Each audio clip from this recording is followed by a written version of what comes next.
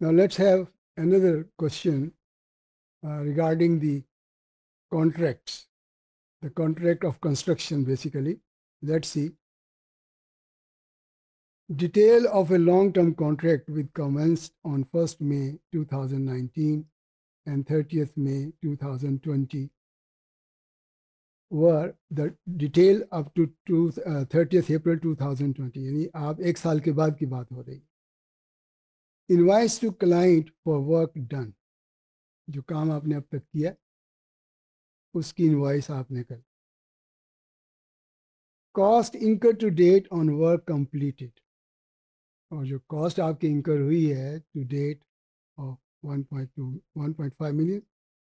Inventory purchase not yet use, आपने ख़रीदी है इस पर्टिकुलर कॉन्ट्रैक्ट के लिए, से सीमेंट होगा तो आपने इसके लिए ख़रीदा हुआ है तो वो आपने 250 का. प्रोग्रेसिव पेमेंट रिसीव्ड, आपने कुछ पेमेंट भी रिसीव की है. Expected future cost to complete the project, और अगर इसको कंप्लीट करना है तो आपको मज़ीद 400,000 के मज़ीद जो कॉस्ट इंकर करना पड़ेगी. Total contract revenue is 3 million. Company use the percentage of cost incur to total cost to calculate attributable profit. देखिए अब ये लॉन्ग टर्म कॉन्ट्रैक्ट है तो इसमें आपको देखना है कि कैसे प्रॉफिट को रिकॉर्ड करना है, रेवेन्यू को कैसे रिकॉर्ड करना है, क्योंकि इमीडिएटली आप 300 मिलियन तो नहीं रिकॉर्ड कर सकते. आपने ये जो परसेंटेज दी है इसके कई मेथड हैं, तो one of them is the percentage method, कि आप ये देखें कि आपने कितना काम कर चुके हैं और अकॉर्डिंगली फिर आप उसको रिकॉर्ड करेंगे, प्रॉफिट को भी और रेवेन्यू को. The requirement is the number 1, the revenue, how much revenue to be recorded, the cost of sales to be recorded, attributable profit, and the work in progress. Because it is not yet complete, so whatever is going on, it is still in process. So how much? Account receivable. Now, the cost incurred to work done is 1.5 million, and inventory cost 250, and expected future cost is again 400. So total cost of this contract is going to be 2.150 million. Now cost incurred to date is 1.5 million. So the percentage, if you work it out to the total cost, it comes to around 70%.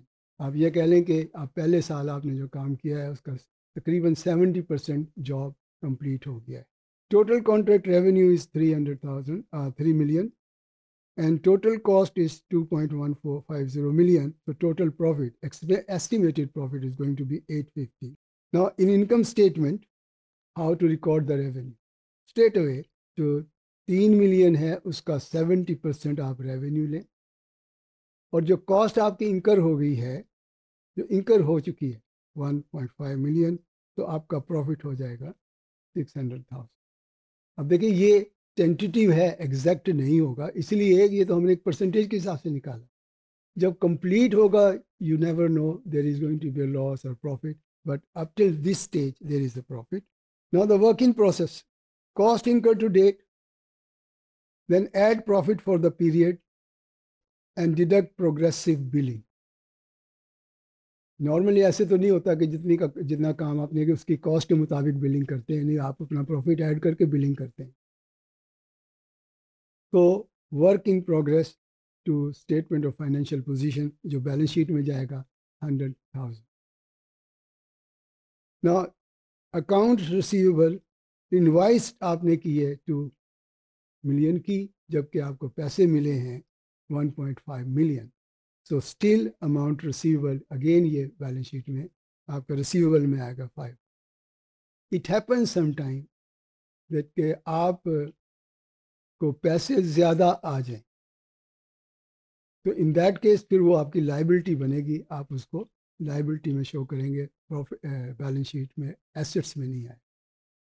एक और चीज़ जो बहुत ज़रूरी है long term contracts के बारे में, कि आपने एवरी ईयर जो भी काम किया है टू डेट निकालना है, यानी बाय द फर्स्ट ईयर के एंड में भी और सेकेंड ईयर के में, फिर फर्स्ट ईयर सेकेंड ईयर दोनों का मिला के करना है, और फिर प्रॉफिट देखना है कितना है, और जो पिछले साल ले लिया उस प्रॉफिट से वो माइनस कर देंगे, बैलेंस जो है वो second year में लेंगे.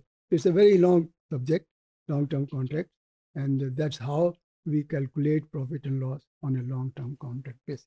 Thank you very much.